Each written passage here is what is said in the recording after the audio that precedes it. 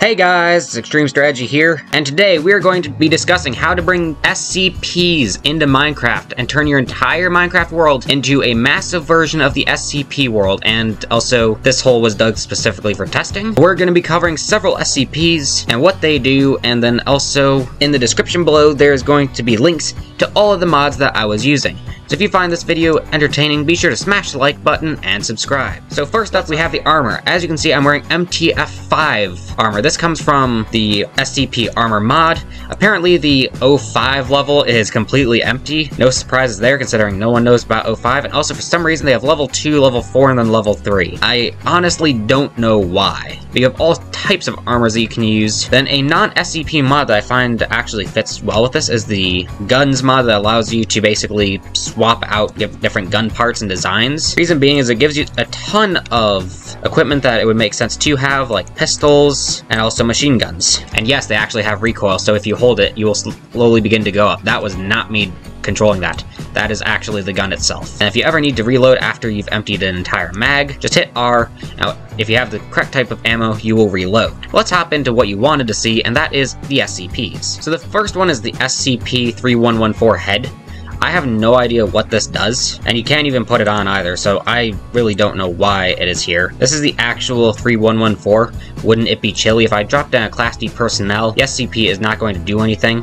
But I really don't trust that because I know for a fact that many of these SCPs will attack the player but not other NPCs. So let us put an end to this guy, and if I cannot kill him very quickly, I will actually be using SCP-1023 ARC, which is a broken telekill sword. And next up we have SCP-035. Will you be a good sir and put this on, please? Wait, what just happened? Why do you have a netherite helmet on? That's supposed to be SCP-035. This is not what happens to me if I put it on. Well, this is a good chance to demonstrate the frag grenade and just how absolutely amazing the graphics from that mod look. Alright, he's dead. So what SCP-035 does to me is if I put it on, it instantly kills me, forcing me into survival, and saying that I was killed by magic. So now I have to go back into creative, before something else catches up to me and decides to kill me as well, and then I get spawn camped, and then fly all the way back over here, and this is the new SCP-035. If you stand close to him, you actually begin to bleed. So we're actually going to drop a Class D next to him, and what is happening? What is happening with this?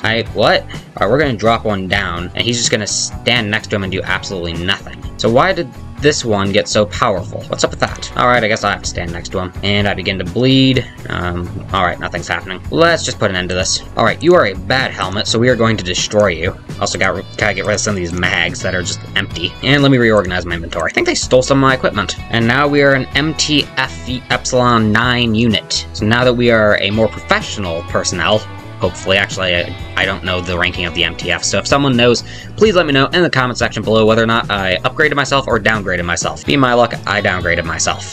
Let's drop down SCP-457, which is the Burning Man. And he's going to set fire to everything, drop down a Class D. He doesn't seem to be hostile towards it, but that will end quite quickly. I always wanted to take care of that guy very quickly just due to the fact that if not, he will spread fire all over the place, and you will be left with one heck of a mess, and I really did not want to clean up mess, although I could just have dug another hole. And this is one that interests me quite a bit, the foot of the bed, 072. So if I just happen to sit in this, something seems to appear right there, and then it dies, and I have all my debuffs removed, yet I have a health boost for literally ever, which is absolutely amazing. That is an awesome health boost to have. Then another interesting SCP is 3608, the Living Dimension. And for once I actually spawned above the ground, which is better than last time where I spawned below the ground. And I do not know what the purpose of this dimension is. You can fly around for a little bit and you won't see anything. And if you go to one of these cubes and then break into it, they seem to be hollow. I thought the last time I was in here I used the cubes to actually get out. Apparently they have a chance of containing the exit to this dimension. Alright, so some of them do, some of them don't, or I just managed to break the door and didn't even notice. We're going to break that in case we accidentally zap ourselves back in there. We're going to break that one, and we're just going to show you an interesting one, 173 the Sculpture, just because of the fact that everyone loves this thing. The only problem is that there is actually no way to kill him that I have found. Bullets don't seem to do anything, the telekill sword doesn't seem to do anything. I've set him against SCP-106 and literally nothing has happened. So I think that this entity is quite literally just invincible. So lastly, we're going to just be taking 3 structures to look at. So I will find the 3 and then I will be back and I will tell you what 3 I selected. Alright, I selected the Fountain of Youth 006, the Clockworks 914, and the Red Pool 354. So let's drop down the Fountain of Youth. Spawns on in. Always make sure to have a key card with you, because you never know when you're going to need it. So I'm going to come on in here. The Incinerator. Well, I guess we're going to try and find where the incinerator entrance is, because I would like to turn that on. So are these the pools of the Fountain of Youth? Yes, they are! That's absolutely amazing. And are all three of them like this? Yes, so what boost do I have now?